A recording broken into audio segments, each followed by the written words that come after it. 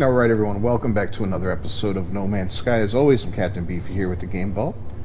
And today we're going to take a look at the Living Ship Post 4.05 Waypoint update. We haven't really looked at it since the Waypoint update at all.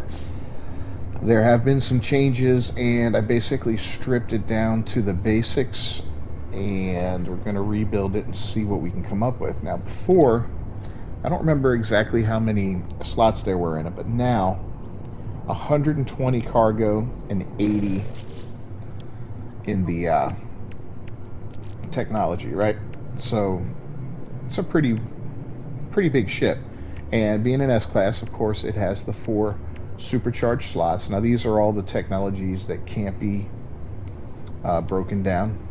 So we got them all there. We're going to look at the different ones and figure out which ones we're going to try to build up and make better and so forth and so on. We've got a butt-ton of psychonic eggs here, so we're going to start doing the biogenesis on them. Let's get this stuff out of here.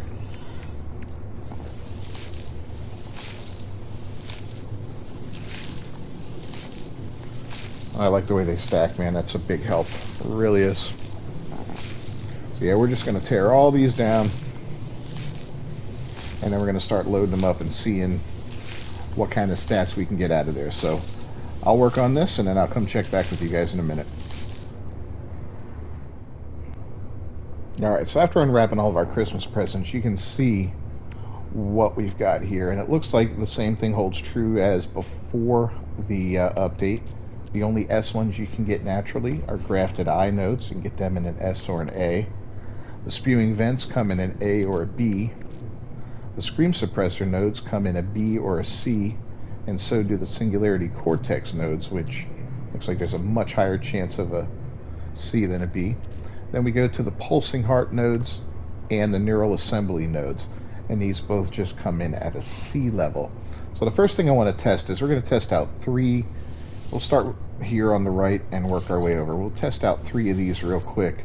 I want to evolve them to see if the best of the best evolves into the best of the best, right?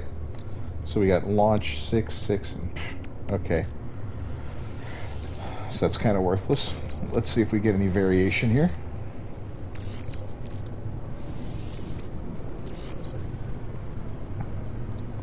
Seven, okay. We'll just keep playing around here real quick. In fact, if we got to pop them all out, we'll pop them all out.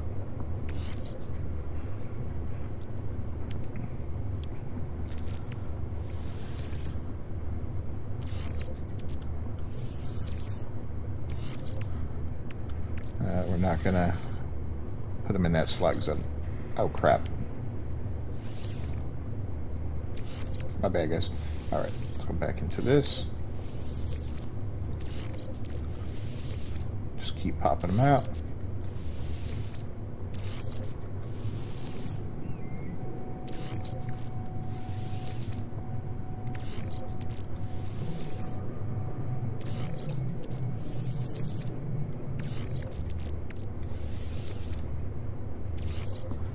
Alright, that should be enough. So 6s.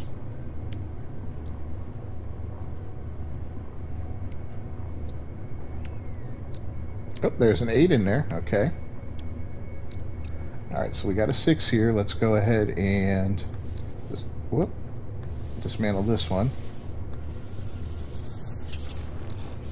And this one. Now, where was that 8? There it is. Move the 8 to there.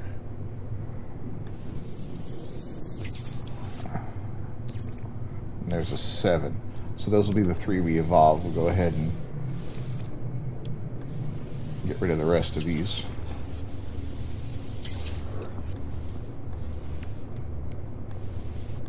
Uh-oh. Getting a little stick drift.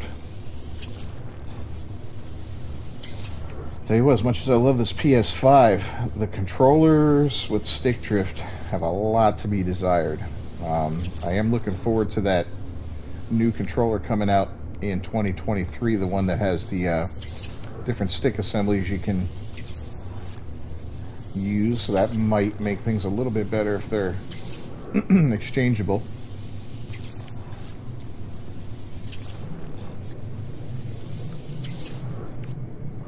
Alright, so here we go.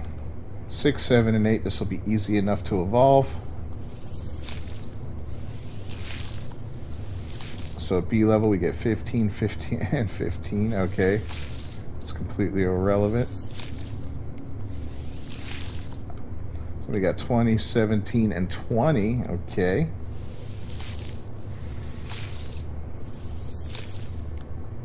So now we've got automatic recharging enabled, 20, 20, and 20. So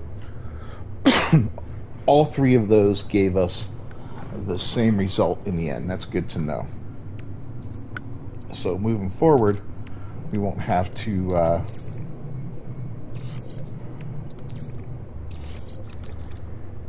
worry so much about the different levels of these things. So let's do the slimy muscle nodes now and see what's up.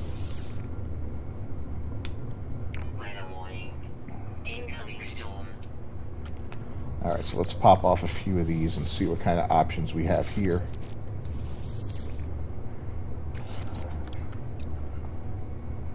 So it's basically, okay, so you got 1 and 2.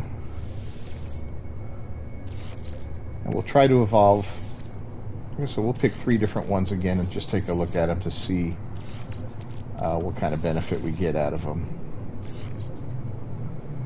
So here's a 2, a 2, a 7 boost, pulse drive. So it looks like there's up to 3 different options on here. So maybe we'll find one with 3. Maybe when they evolve, we'll get 3. I don't know. I will take a look here and see how this works out.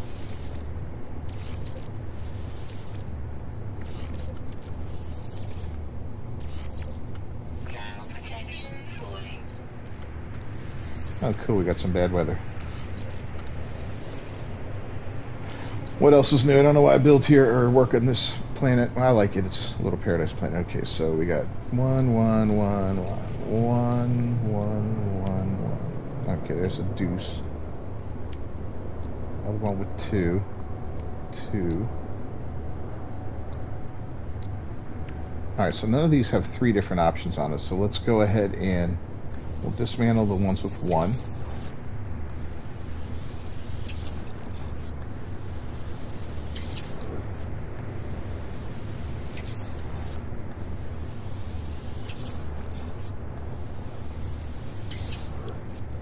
So I'm kind of curious to see, do they,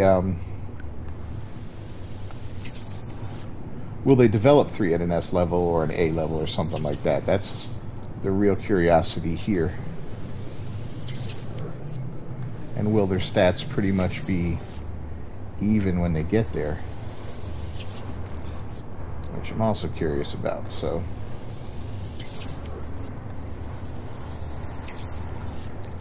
Alright, looks like we got 4 of them. So let us begin.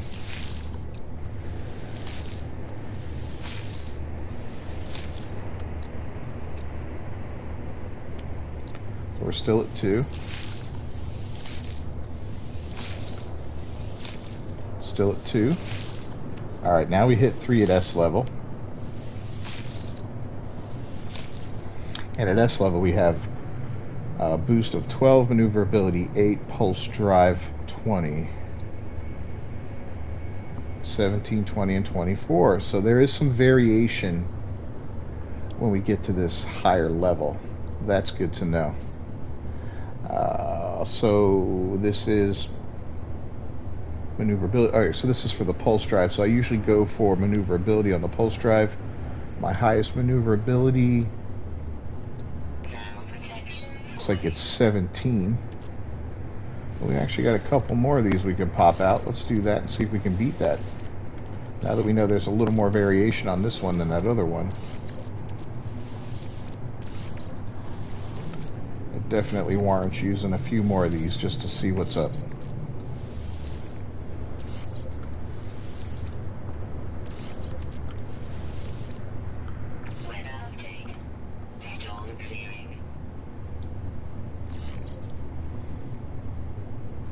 so we got a single.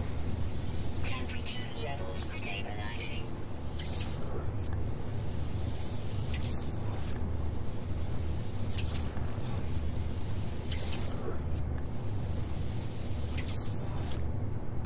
Tell you what, if we don't have any doubles, we don't. So we're going to evolve these just to see if they go to 3. And they do. Okay. So basically you can use whatever ones you want. Alright, maneuverability 6, maneuverability 7, maneuverability 12. So our best maneuverability is still 17. So that's the one. We'll put this up with the keepers over here for now. And the rest of these we'll disassemble and then we'll move on. Alright, so next up we got the Singularity Cortex node. This is our warp drive. So let's go ahead and pop out a few of these real quick. And this is where it gets a little interesting because we do have some B level ones as well as a bunch of C levels, so we'll get to see how this works out. I'll pop out 2 stacks of these and then the 4.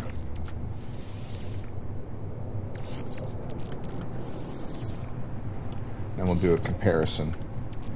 And if you're wondering how I got all these, it's a basic duplication glitch that you use the portable refiners for.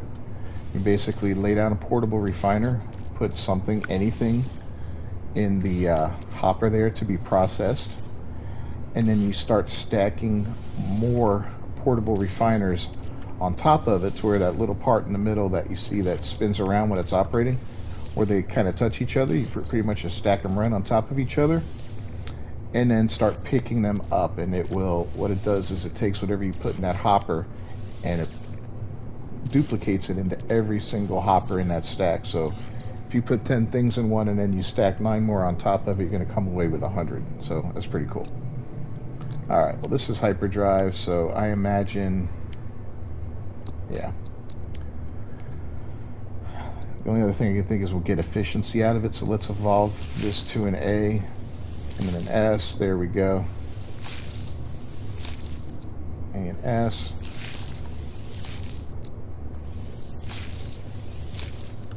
And we'll do the C all the way up real quick. Alright, I'm going to go through all these, pop them out and see what comes out best, and we'll check back with you. Alright, so this is the best one we got out of the lot. It's 262 in the hyperdrive range, and that came from a C level one. It didn't come from a B level one even, so again, it doesn't look like the original matters too much here. It just looks like when you upgrade them, that's what makes the difference. So we went ahead and kept that one, disassembled all the other ones, and you may say, well, why didn't you keep the 3 best? Well, we're going to dupe the best one at the very end, so if you stick around, I'll show you that little dupe glitch if you want to, you know, use that method to maximize your ship or make yourself a little extra money or nanites or whatever. In any case, you can, you know, you can dupe anything from tainted metal to stasis devices. And now with the different settings in the game, you don't have to do that, but if you've got your game set up in such a way that it's locked and you don't have the ability to change your settings and you really need money to buy that S-Class freighter that you found and fell in love with, well, that's one way to do it. I mean, that's up to you if you want to do that, you know. It does take some of the fun out of the game, I'll tell you that. It's great for doing videos like this because you can test everything out and all that and then apply these tests elsewhere. You know, on a regular game mode or something like that. Alright, so we'll get one up to a level S, and I have a feeling this is just going to be a solid 30 across the board. Yeah. Shield strength is usually like that with these things. Alright, so we'll be back and we'll look at the spewing vent node next. Alright, so we unwrapped a whole bunch of these spewing vent nodes here, the 15 or 16, yeah, 16A class and then the B class. So we're just going to upgrade a couple of them real quick to compare. They do have, it looks like 3 stats: heat dispersion, fire rate, and damage, right? I don't see any others.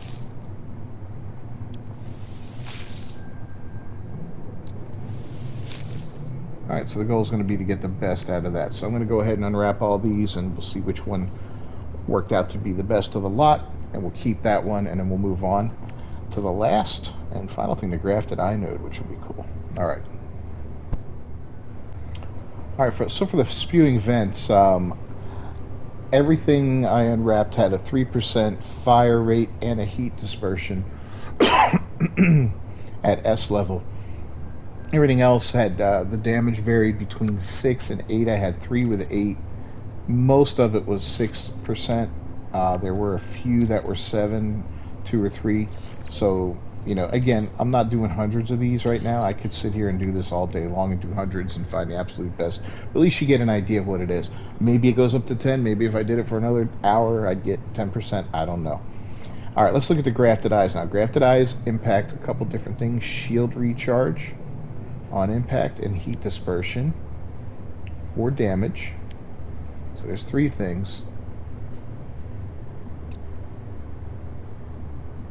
So it really looks like even at S level, we did 20 of them, only 2 things will pop up. So here comes a point where you have to really make a decision. Do you want to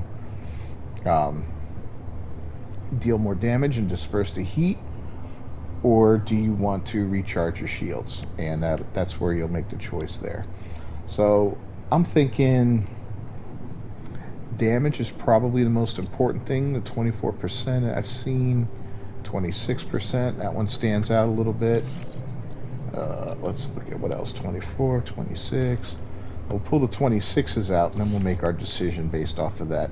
I always pick, like, what do I want most from something, and in this case I'd prefer to have more damage because, you know, is that 26? Yeah, it just makes more sense to me to be able to inflict more damage. If I inflict more damage and kill the enemy quicker, then I really don't have to worry about recharging my shields, right? Alright, so I'm gonna let's see what do we got here. Heat dispersion 86, 84, and 80. So this right here is the big winner. We'll pop it up top here, get rid of the rest of these, and then we'll move on as far as distributing these things out, putting them where they belong, and then looking at these little guys. So we'll be right back. Alright, so these 3 little guys popped up too, and you only get one of these, I guess, whenever you're equipping a ship. So let's pop these out, evolve them, and just put them in here for now and get them out of the way. We'll figure out where they go later on. But as you can see, they affect different things like economic and conflict data, recharging the neural assembly quicker, so that's a good one. Blocking cargo probes. So those are kind of like individual little things that you'd add on that you have available for your regular ship. Now for the 6 things that we want to enhance with these modules here, we have 3 of each for 3 of them. Now these we want to go ahead and copy and dupe, so we have 3 of each of the best. So I'll show you how to do that right now. First things first, we're using the triangle here to store technology, whatever it is on your system. You just store the technology. I'm going to pass it onto the exosuit just for the ease of doing it. And we're going to need 3 each, right? So we'll pop out our first portable refiner. And we'll pop one in there.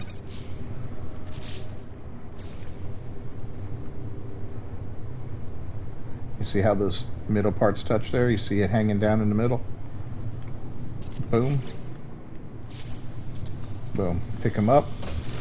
You'll see over on the right, we got 3 lobe actuator nodes.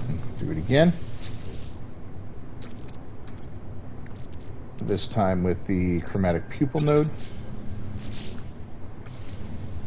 And you just line it up. It's a little easier in first person if you're having trouble with that. You can always switch it to first person. I've done so much of this that you'll probably do it from orbit. Who the hell knows? Okay, so here's the last one, the crystalline chamber node. And And of course the weather's crap again, but that's alright. We're going to be back inside the ship here in just a second. We're looking at it from within.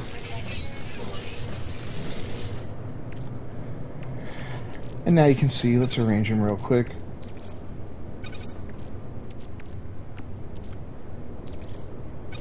We've got 3, 3, and 3, right? So we can go ahead and evolve them and drop them into the ship. And let's just drop them over here for now.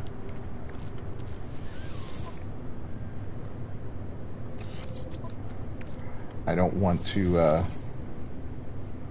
so we're going to have to use those special boosted nodes or the boosted slots to really make this ship pop and see how awesome we can make it, you know? I know it's a little tedious and all, and now if you're not looking to dupe anything or anything like that, the best way to get these upgrades for your ship, you know, these spawning sacks and whatnot, is to run missions with your frigates that have living frigates involved with them, and they'll bring back the spawning sacks and whatnot, so you can not only increase the size of your inventory but also get more of these different things that you can you know, all these different upgrades and whatnot. Alright, so what do we want to start with first? Let's start with some damage dealing, right? So we'll get all this crap down a little bit, and we're gonna look at, there's 2 spots we have set up where we can probably use, probably, yeah, a couple boosted nodes each. We got 2 right next to each other here, 2 right next to each other there. So first off is the grafted eye, right? If we pop that right in the middle,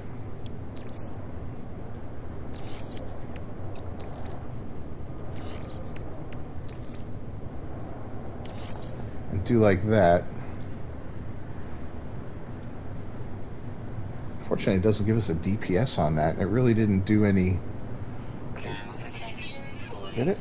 Yeah, damage potential. Anyways, but look at that. These 2, 132 and 32. That's a pretty solid heat dispersion and a lot more damage. So that's pretty awesome. The other one is the not the scream suppressor, the spewing vents. Here we go. So it's going to be a little different. We're not going to be able to take advantage of the adjacency bonus with all 3 of them if we use that, but look at that, damage 10%, fire rate 28%, and of course heat dispersion 29, so pretty big jump, huh? That's not bad. Alright, so we've used all 4 of those up real quick. Not a big deal. Throw the neural assembly right here and just drop that there, and now we've got our neural assembly for taking off and all that. And which one? This one charges it up quicker, so we'll throw it in there, get the adjacency bonus. You see it lights up blue. Now we got all of that. The scream suppressor is basically the defense network, so we'll throw that up here. So we got our shields up to 283. Again, nothing spectacular. These ships aren't anything amazing compared to, you know, some of your regular ships, but they are just cool as hell looking. Put those up there, right? Cargo. Yeah, those are. Alright, next up is the pulsing heart. This is the pulse jump, so we can just throw that basically wherever we want here. Watch our maneuverability. It dropped. It was at 430. Now it's at 477. And we can go right here. This is our warp drive. And we've got a warp range of 1826. So, and look at all this extra room. I just have a feeling we're going to get more organs for this soon, or the ability to do more stuff. Now there is other stuff we can install in here. We can go ahead and put in the Atlas figurine if we want to, you know, so we can see it on our dashboard if we're flying in first person view, and then we can give it a cool little green trail, right? And now the ship is ready, I think at least, to take up into space And let's try and cause some trouble.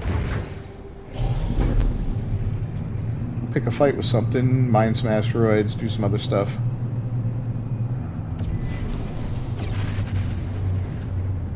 Alright, well here's some asteroids, so we'll check out the, these are the spewing vents. And once again, like we did in the last video on the living ship, they're kind of like the equivalent of the infra knife in my opinion. We're just going to overload them real quick, see how long it takes for them to come back. Takes quite a lot longer to come back than the infra knife.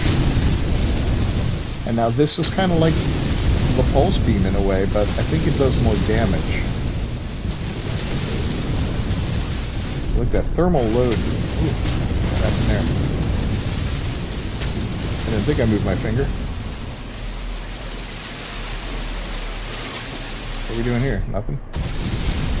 Yeah, I'm not moving my finger off and it shuts down for some reason. I don't know if that's a visual glitch or what. It doesn't look like we can overload it, so there's that. Hey, ship.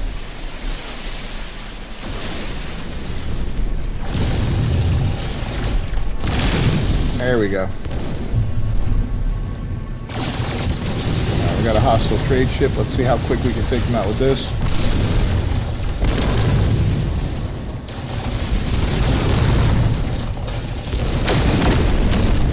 So it's pretty solid.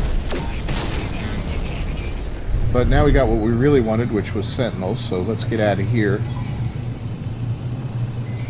And we'll fight some sentinels for a minute and see how we hold up against them.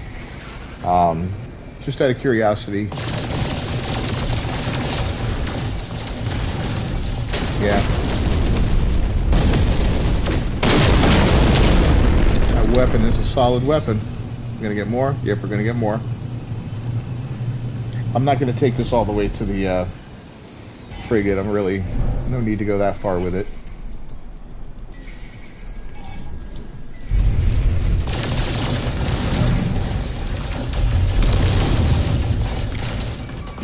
There we go. Dealing some pretty good damage to it. We're going to switch out and try to recharge our shields, even though they're not down much. We'll just see. Yeah, that worked pretty good. Got our shields right back in line.